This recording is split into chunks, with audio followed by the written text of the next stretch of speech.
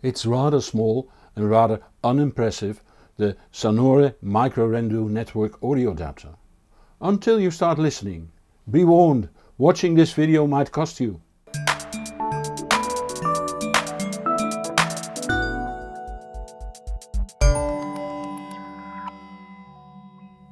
It measures only 55 by 90 by 17 mm, holds a DC power in and LAN connector on one side and a micro SD card slot and a USB-A port on the other side. The only thing it does is receive audio packets over the local network, recondition the data and send it out over asynchronous USB to the DA converter. Something any computer, including the mini computers like the Raspberry Pi, can do. But at a price of $640 you expect it to do substantially better than a Raspberry Pi. Well, it does. Big time. The microRendu is a so-called NAA, a network audio adapter. Look at it as a remote connection point for your DAC. Instead of sending the audio data to the USB port of your computer, it is sent to the network audio adapter's network input, where it is translated to a USB output. There are many programs that can send audio data to network audio adapters, but they might use all kinds of protocols. The microRendu supports the most popular ones and calls them output modes, where in fact they are more protocol modes. It can function as a squeezebox player, supporting true gapless playback of PCM and DSD over DOP, or as AirPlay station that outputs gapless PCM. Since the AirPlay protocol is limited to 48 kHz, that will be the limit here too. A third mode is aimed at the UPnP AV, DNLA and Open Home standards.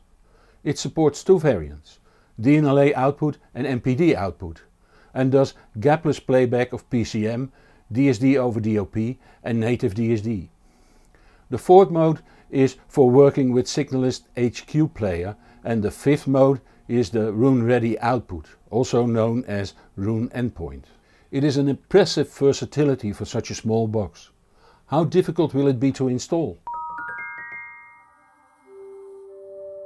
The Sonore website holds a small user manual that starts with some remarks on the power supply that has to be bought separately. I use the new S-Booster 5 to 6 volt BOTW PMP Eco switch to 6 volts. An AudioQuest Cinnamon USB to micro USB cable connected it to the cord Hugo. By the way, I had some questions about the use of AudioQuest micro USB cables together with portable DACs like the Quartz and the Celsius Sound, since the plug is too big. Have your dealer order an adapted cable that will fit the DAC better. AudioQuest then trims down the micro USB and covers it in shrink tubing, but I digress. According to the manual, I have to wait 45 seconds for the unit to boot and then go to the website sonicorbiter.com. There you'll see what compatible players and servers are available in your network. Simply click on the Manage button to open the settings page of the microRendu. Choose the Settings tab and you can choose the setup that suits your need. I chose Roon Ready here, and after clicking Save Changes, the microRendu appears immediately in the audio settings in Roon. After giving it a name and checking the settings, I was ready to play. It took me 2 minutes the most. To test out the other modes, I switched to the squeeze light and used Roon again to use it as a squeeze box. Then I activated the DNLA mode, started up JRiver Media Center 21 and was directly able to play from JRiver. I don't have a license for HQ player yet, so I was not able to test that mode, but given the ease and robustness in the other modes, I can't imagine the HQ player protocol would be less. As always, you can skip the tech by jumping to the timecode above. The difference between good sound and very good sound delivered by a network audio adapter and the like lies in the perfect timing and very low pollution of the signal, and thus the power supply. As said, the latter was covered by using the new S-booster power supply. The only signal that comes in is the network signal. Here a high quality 8P8C network socket with integrated transformers is used to have galvanic separation. Remains the clocking and reconditioning. For this an IMX dual light processor is used since it has many different power supply domains. For each domain the optimal regulation scheme is used, according to the manufacturer, and I quote: "For example, the processor domain uses a high quality switching regulator since it needs a low voltage at high current. The on-chip PLLs, which generate the clocks for all the different systems, are run off a low noise regulator. The USB subsystem takes 3 supplies, all of which are fed by an ultra-low regulators. In addition, the chip can be fed an external clock that bypasses the internal oscillator circuit, which is not particularly low jitter. The reference clock of the PLLs can be changed to point at this external clock input, to which I feed a very low jitter main clock." End of quote. The Sonic Orbiter operating system is used by Sonore for other products, including the cheaper network audio adapter called Sonic Orbiter SE. However, it has been specially compiled for the hardware of the microRendu. And for those counting the hertzes, PCM sampling rates up to 768 kHz and DSD up to 512 is supported, although there are not many DACs around that also support these extremely high sampling rates. Your DAC must at least support USB audio profile 1 to be able to play and is then limited to 96 kHz. If your DAC supports USB audio profile 2, the setup is limited to the highest sampling rate the DAC can handle. Normally I would now describe how to operate a unit, but in this case there really is nothing to report on, since it functionally equals a direct connection to the DA converter. Sound-wise it's a different story. The galvanic separation, clean power and reconditioned signal appears to be as clean as I ever heard in my set 1.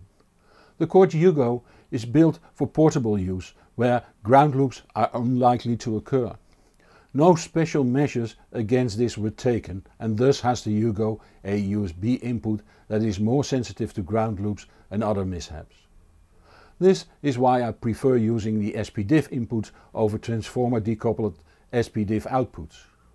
The microRendu only has a single USB output and no SPDIF, so I had to use the USB input on the Hugo.